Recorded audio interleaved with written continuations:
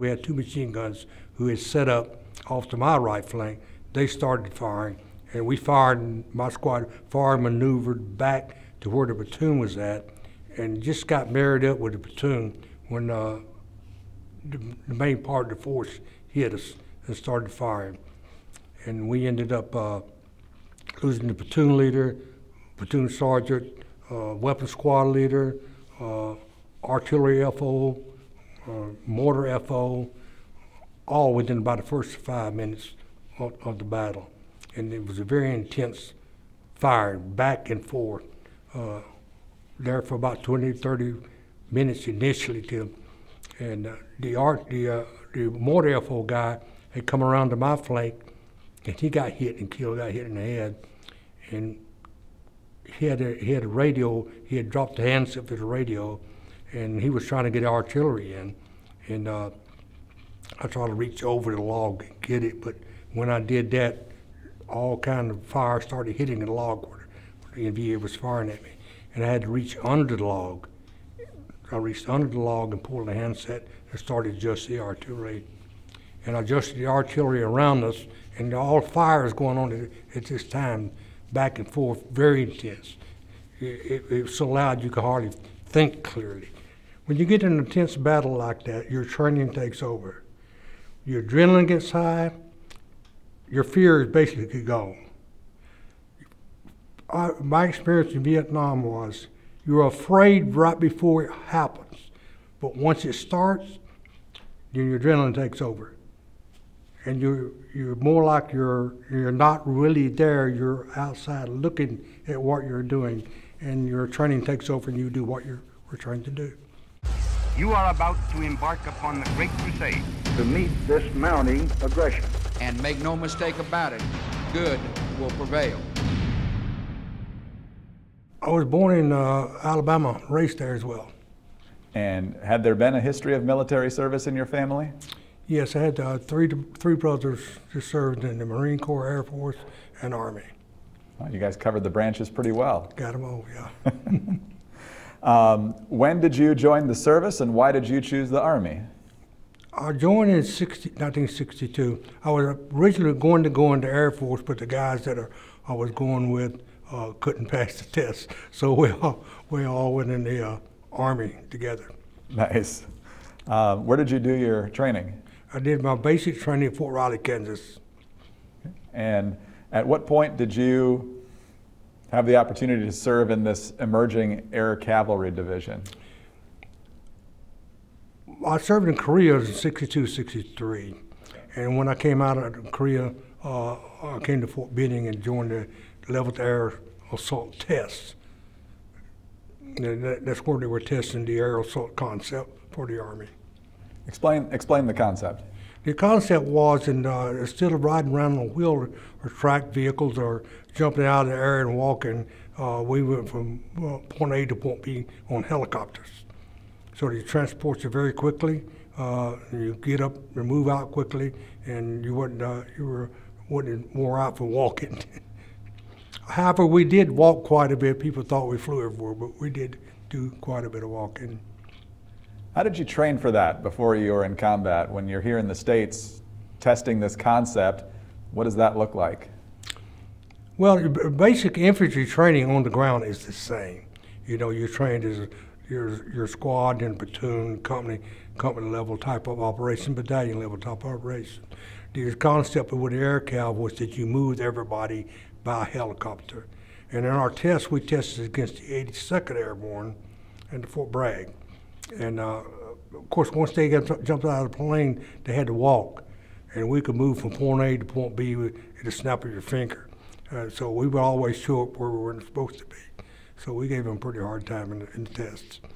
So were you trying to perfect how quickly you could unload and load and take off and land and that sort of thing? Yeah, you could go into places where wheeled vehicles couldn't go. And later on in Vietnam, this paid off because you could fly over the jungle and drop down where the enemy was hiding, and it would be very difficult to determine where you were coming from or when you were coming.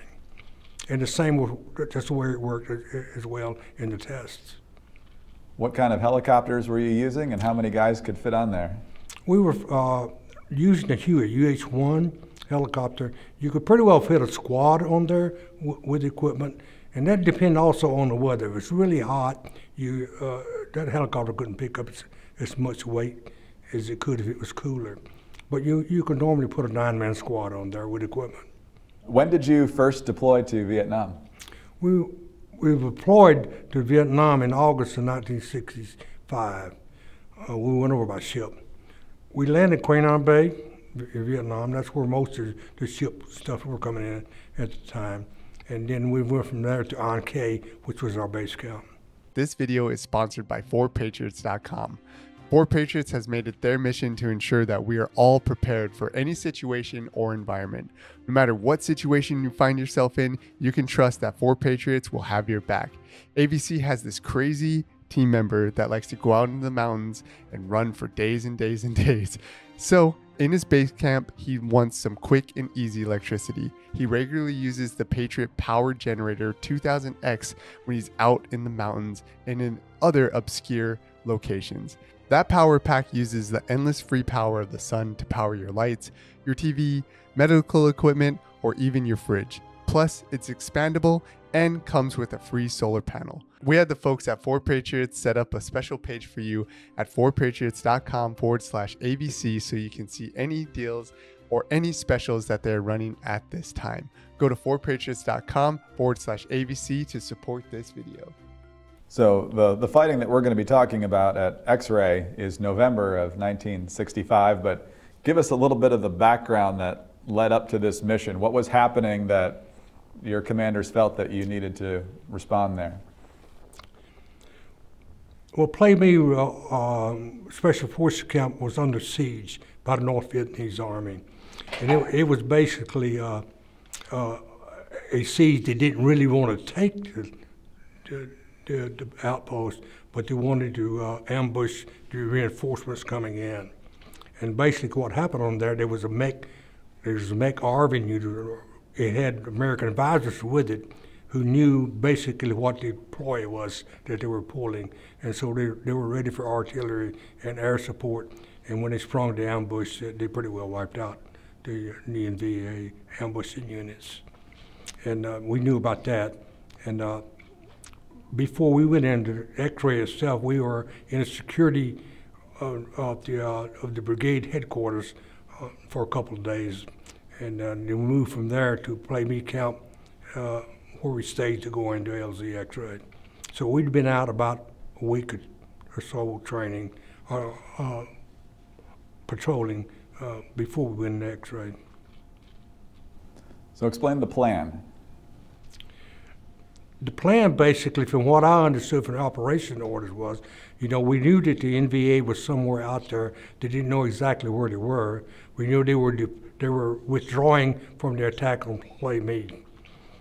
We found out later, though, there were a lot of new units that came in we weren't aware of. So we were more or less like a search, destroy type operation. We were going into that area they thought where they were located at. The NVA was located there, but we wasn't sure exactly what was going on for us. That was concerned. Tell us a little bit about your leader, Lieutenant Colonel Hal Moore. He was a great leader, tactically and technically proficient, and a very good personality. He would get right down in the trenches with you and talk on your level, and his leadership was superb. He been to a lot of things that improved the training for us and the leadership training specifically. He had one program that called for drop out, you're dead. Basically, he could walk up to a leader and kill him, say you're dead, and then there had to be somebody prepared to jump in that position. Because once you're dead, of course, you can't say anything. So we're always trained from the lowest level up, at least 1 or 2 levels up, that we could take over if we had to.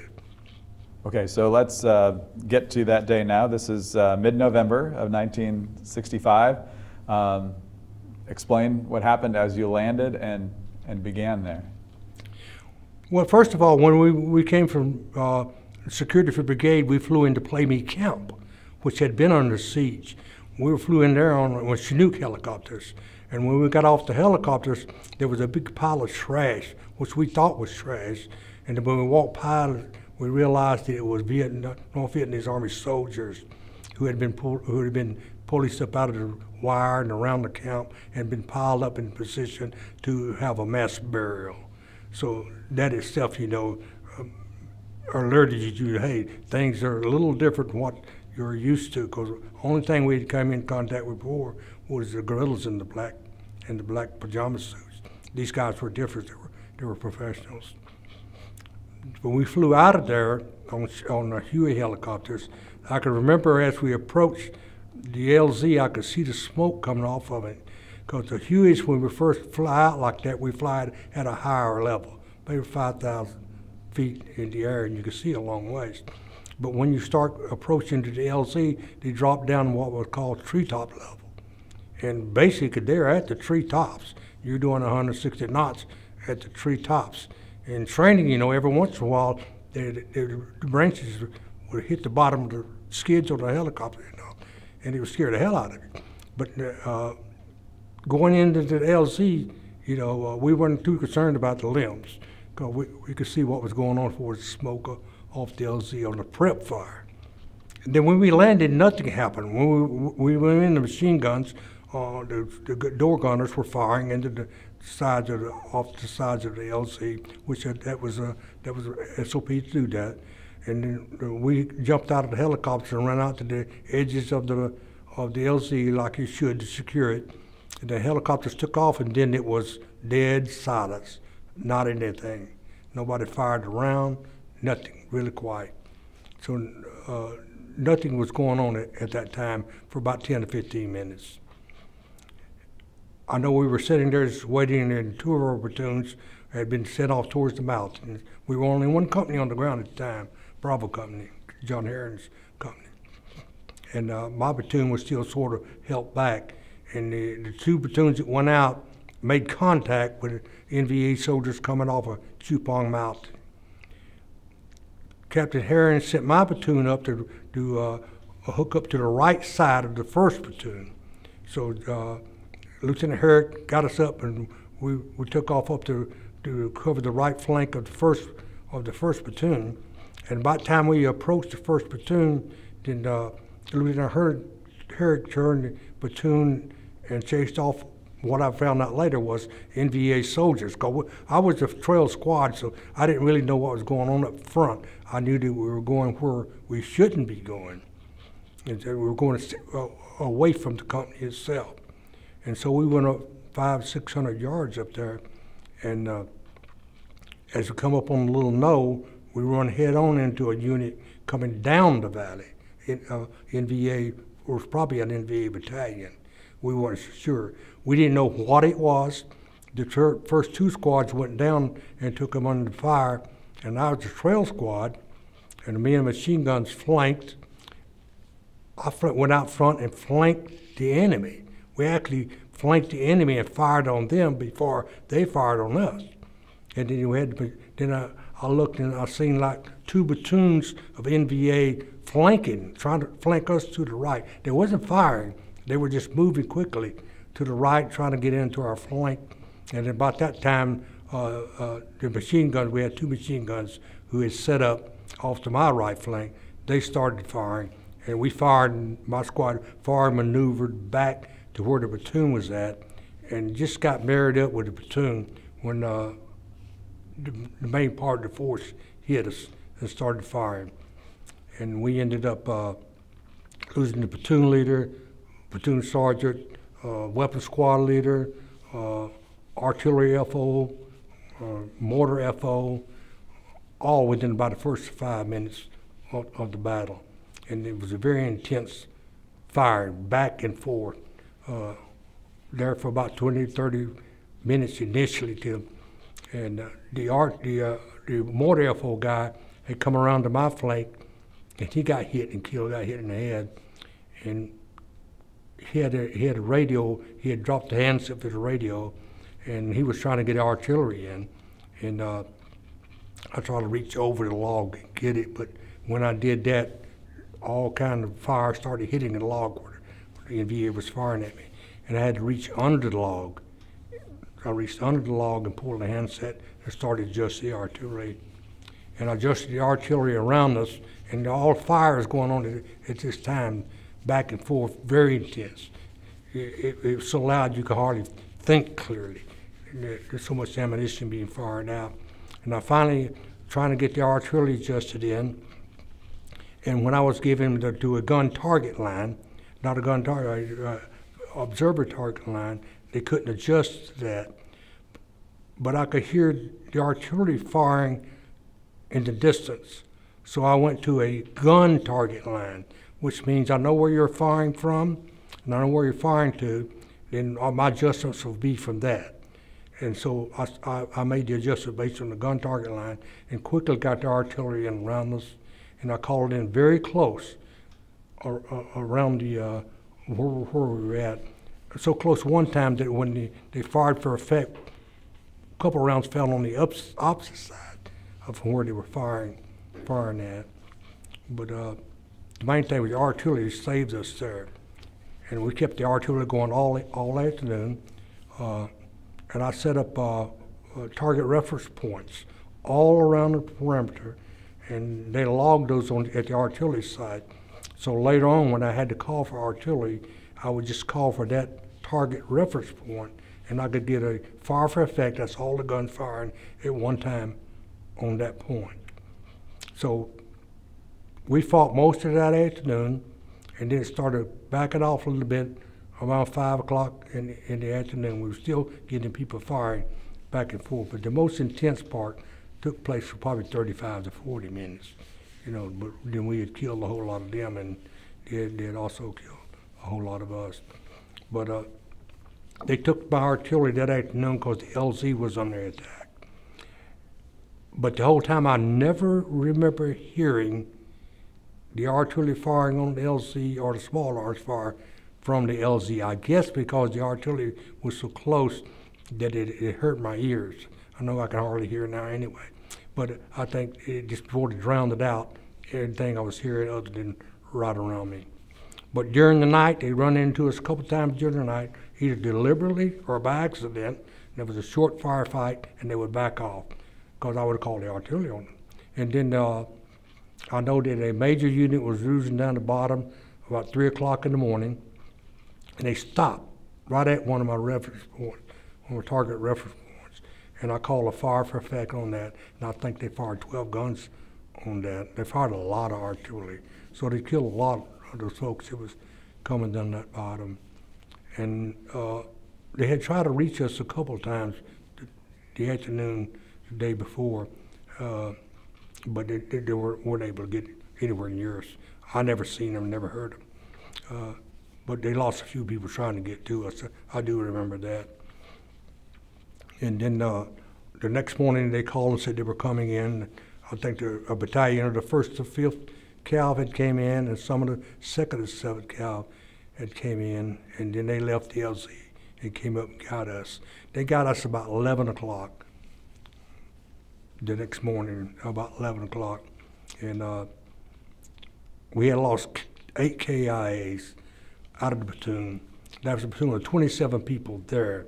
Of the 27 people, one was a company medic, one was an artillery forward observer, one was a mortar forward observer. So 3 of them didn't even belong to the platoon. So we had a fighting force of only 24 people. Basically what was doing. Well, everybody's fighting, but only 24 people actually belonged to the platoon. But they got us about 11 o'clock, and it took just about the whole company to move all of the wounded and dead back to the LZ. How did you go over what had happened? How did you dissect it and learn from it and figure out what to do the next time you're in a situation? I don't think there's a whole lot of dissecting to do to it, and figure out what you're going to do next time. You realize, that the training we had paid off greatly, and that we were still alive. Most of us were still alive. But then we had all those people who were not killed who deros. That means they were getting discharged from the Army. A lot of those people killed there were supposed to be discharged from the Army about 2 weeks, because they were draftees, two-year guys, and we'd been training with them 18 months or so. So most of them were ready to rotate out, would have rotated out if we came back from that mission without hitting LZ X-ray. Most of those guys that killed would have went home. But then the ones that weren't killed or wounded, majority of those did rotate out. Once we get back to base camp, we had nobody left in the platoon, and very few people left in the company. So we had to have, not they all were killed or anything like that, or wounded, but they were discharged from the Army. So we had to take a group of new people in, integrated them, and train them. But we used our experience in training and our experience in what we had went through and how we trained those people. And so we did have a few of the good NCOs left. We had a lot of them that were killed. And in my platoon, the two of the major ones were the platoon sergeant and the weapons squad leader. And the rest of them were wounded. So I was one of the NCOs left that went over originally. We didn't have that many. So we had to help integrate the new NCOs in, the new ones we were getting, and as well as train the new people we had. How soon were you back in action? We trained those guys probably a month or so, off and on, but we were still out there playing with the VC. We call them trainers, training op 4, which was because they can shoot as well as the regular guys. But in January, we went to Bong Son, which was along the coast, mostly rice paddies. We run into NVA down there also. We were in Bong Son for 45 days straight, and just about every day we were in contact, making contact with the enemy. Sometimes we fight them 4 or 5 hours, and it'd get dark, and it would take off, and we would jump on the helicopters and catch them 10 to 15 minutes. I remember saying, "Damn, let them go for a while." You know? But yeah, we were 45 days there, and we lost quite a few people there as well. And I found out one thing from that, you know, the old vets we had left, we probably didn't lose any more of those guys. So experience makes a difference in combat. If you experience combat, your chances of survival are much greater. And if you're with a well-trained unit, your chances of survival are much greater when everybody knows what they're doing. But if you got new guys and something happens, they don't know exactly what to do, they hesitate, or they do the wrong thing, and that causes them to get killed or get hit. And that proved itself very well in Bong Son. So the story of Landing Zone X-ray and Ia Drang is an incredibly powerful story, but it really became well known thanks to the book that Colonel Moore and eventually General Moore wrote with Joe Galloway. So what's it like to have what you lived become a very well-read story and then turn into a movie? And so your story becomes a story that a lot of people know. Well, when the book first came out, you know, I read the whole book, the book itself includes Landing Zone Albany as well. LZX is just one part of that battle, you know, and the book is probably 90–95% true, because they interviewed everybody that was in the fights, and so the information they wrote the book on is based on actual memories of the guys that fought it. Now, the movie itself is probably 70% accurate as far as historical is concerned, and the rest of it's 30% is Hollywood. You know, there's a lot of things they showed in Hollywood. And the other thing on the movie is they take a 3-day fight and they try to put it into 2 hours. When you do that, everybody's fighting all the time. You know, yeah, to have it historical account of what happened, you know, and you're very proud of the people who were there with you, and that includes Joe Galloway and General Moore for actually doing the book itself, because I think it's one of the most accurate books done at the time. And the movie itself was as well, because a lot of the movies were strictly based on what Hollywood thought was going on in Vietnam, and this movie was based on an actual book telling what went on. And of course, they took Hollywood license to change it the way they thought it should, so they'd sell more tickets, I imagine. So, as you look back at your career, what are you most proud of, both in that operation and throughout your 20 years in the service? Well, I'm proud of that outfit, you know, and anybody who served with it will tell you that. And the first 7th has stayed together, General Moore's battalion, as far as reunions, better than I think any other battalion. We had close to 200 people show up at our last reunion we had in Georgia. I was very proud to serve with that unit. I was very proud to done a career in the Army. I wouldn't have changed anything that I've done.